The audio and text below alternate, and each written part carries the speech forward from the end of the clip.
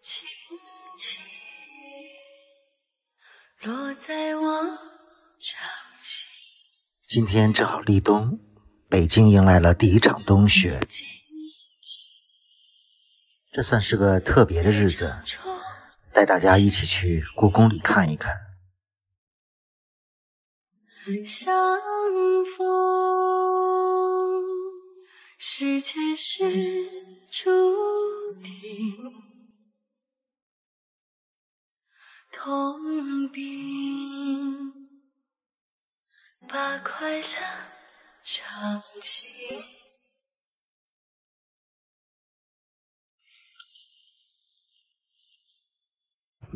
昨天北京下了一夜的雪，据说今天一大早，故宫就迎来了上万的游客。我也按之前的计划预定了今天故宫的门票。到天安门的时候，雪基本停了。天安门与故宫几乎是全国人民最向往的一个旅游胜地，尤其是故宫排在中国所有5A 景区的第1位。穿过天安门、端门，前面就是午门。午门也算是故宫的正门，故宫一共有4个门，午门是南门，也是正门，后门是神武门，神武门出去就是景山。故宫还有东华门和西华门。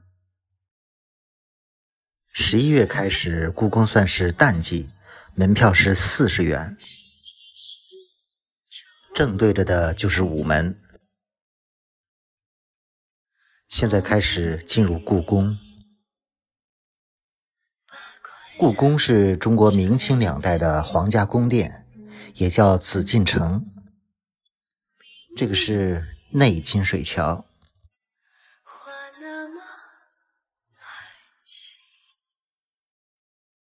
这个金水桥位于太和门的前面。那只是叮咛，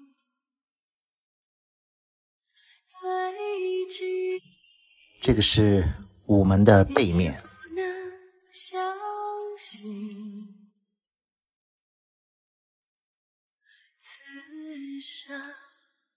面前的是太和门。北京的故宫是明朝1406年开始建设，一直到1420年，整个建筑面积有15万平方米，大小宫殿70多座，房屋有9000多间。现在从太和门的旁门进去，在侧面看一下午门和太和门之间。昨天大降温，房檐上都是冰柱。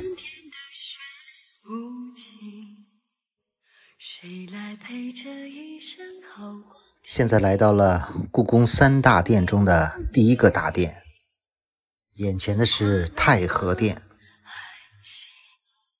北京故宫内的建筑分为外朝和内廷2部分，外朝的中心就是3大殿，太和殿、中和殿和保和殿，统称为3大殿，是国家举行大典礼的地方。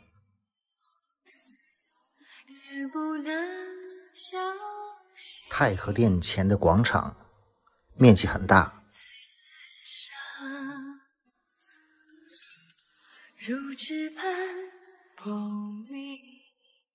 故宫里的雪一大早就被工人清扫了，但是有很多冰，非常滑。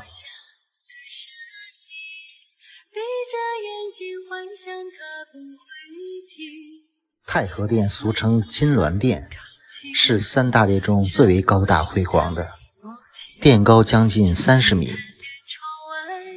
一般皇帝登基、大婚、册封、命将、出征都在这里举行盛大仪式。现在可能是疫情，殿内没有开放，远远的能看到里面有乾隆御笔题写的4个字。过了太和殿，前面是稍微小一点的中和殿。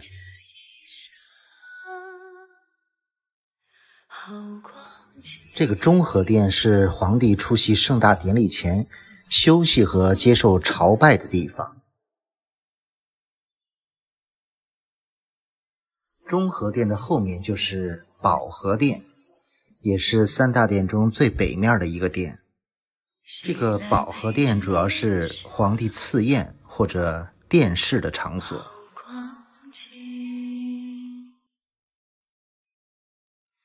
故宫建筑的后半部分叫做内廷，内廷宫殿的大门是乾清门，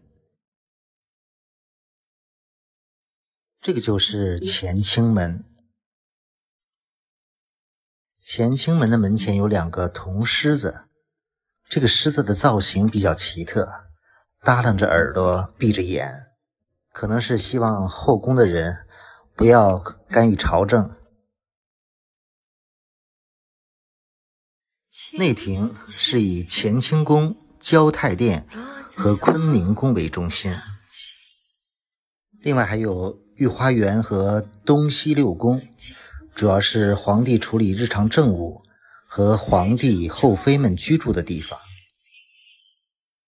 这个是乾清宫，乾清宫是内廷建筑里最大的，里面有著名的正大光明匾。乾清宫主要是皇帝居住的地方。今天故宫里很多人穿着古装衣服拍照。乾清宫的后面是交泰殿，再后面是坤宁宫。坤宁宫在明朝的时候是皇后的寝宫，到了清朝主要是祭神的主要场所。过了内廷的后3宫，再往后就是御花园了。今天游客还是蛮多的，一起来逛逛这个御花园。其实这个御花园并不大，南北大概80米，东西宽140米。我慢慢地听水落下的声音，闭着眼睛幻想它不会。御花园里有一个主要的建筑钦安殿，整个御花园种了很多松、柏、竹，还有一些山石，形成了4季常青的园林景观。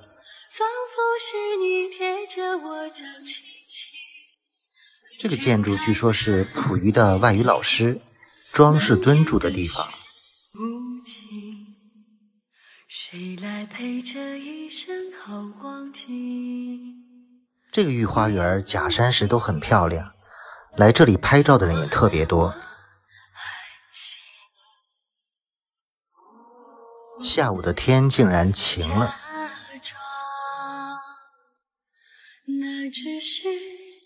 在很多红墙绿瓦的墙角，都有很多着古装的女子在拍照。也不能相信此生。御花园的后面就是神武门，从这里就可以从北门出去了。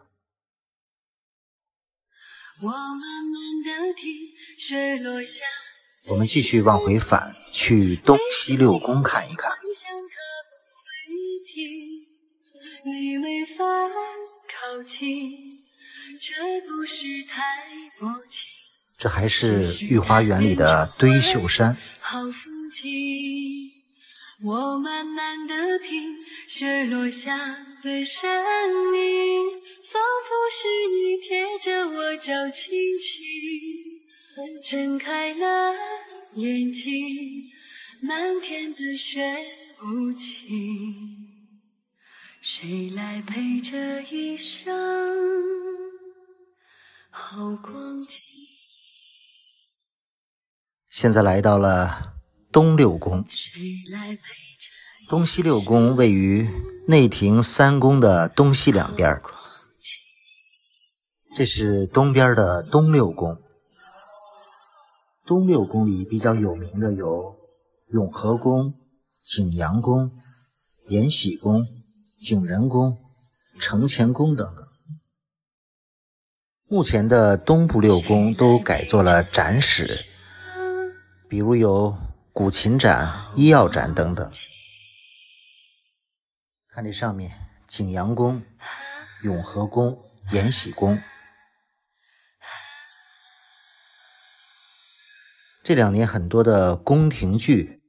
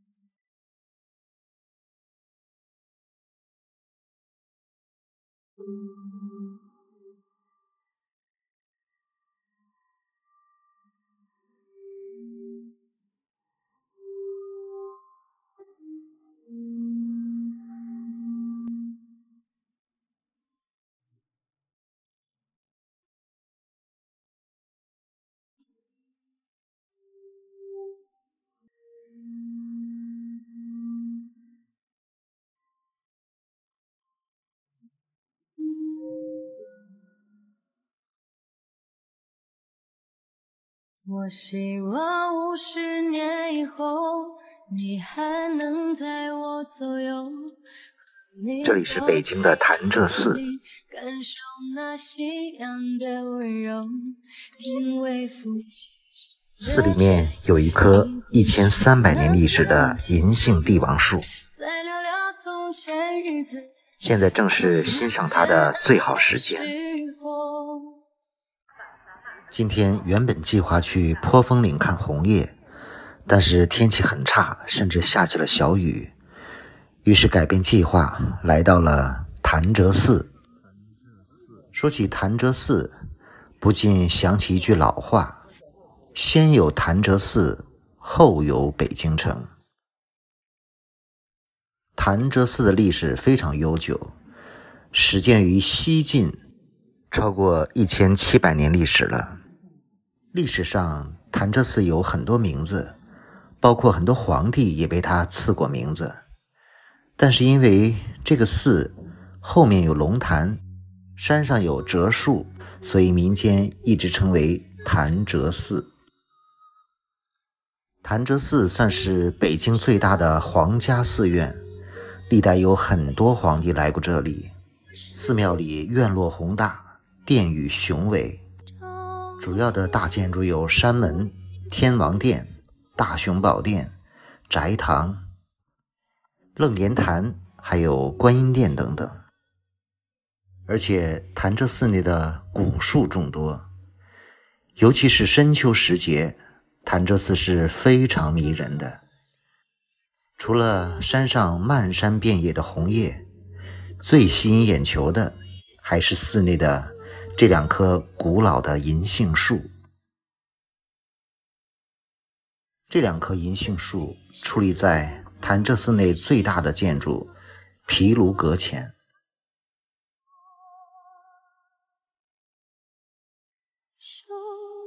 左边的这个银杏树稍小一点，右边的更大。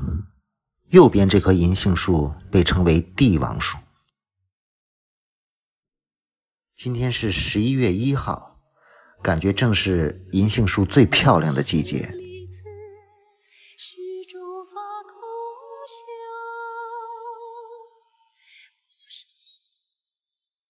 这棵帝王树是唐代的，所以距今已经有1300多年历史。虽历尽1000年的风雨，依然生机勃勃。这个帝王树的称谓是被乾隆御批的。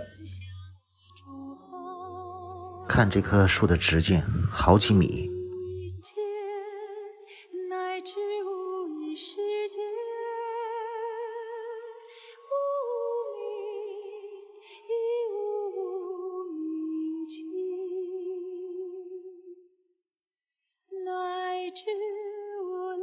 很多人每年都会来一次潭柘寺，就为这1年的等待，来一睹帝王银杏的风采。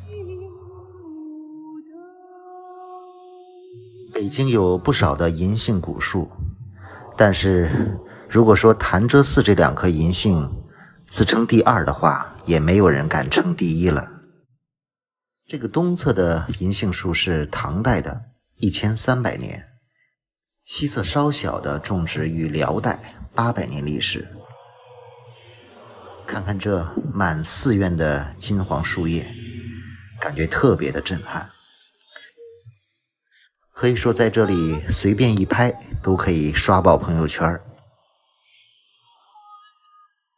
这里还有一些老照片，拍的是上世纪30年代的。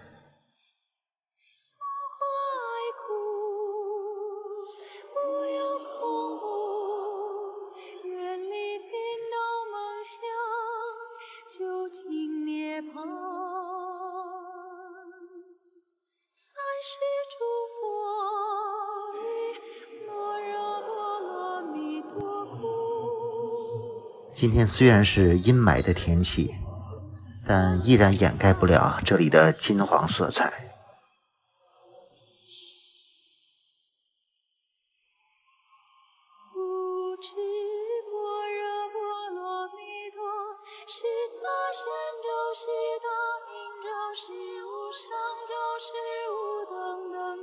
能出一切苦真实不虚。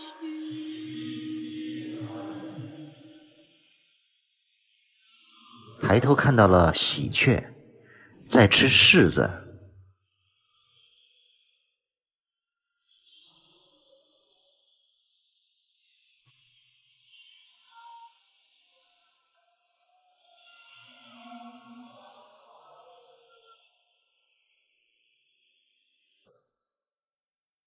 前面这个就是毗卢阁，也是寺内最高大的建筑。殿前还有2棵紫玉兰，300多年历史，开花的时候味道特别香。世人称这2棵树为2乔，因为它开出的花朵形状非常奇特。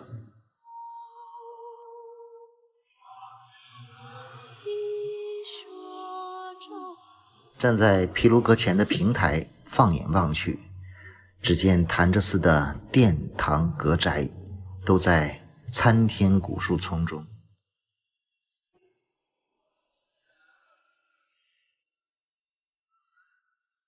秋天的潭柘寺实在是太美了。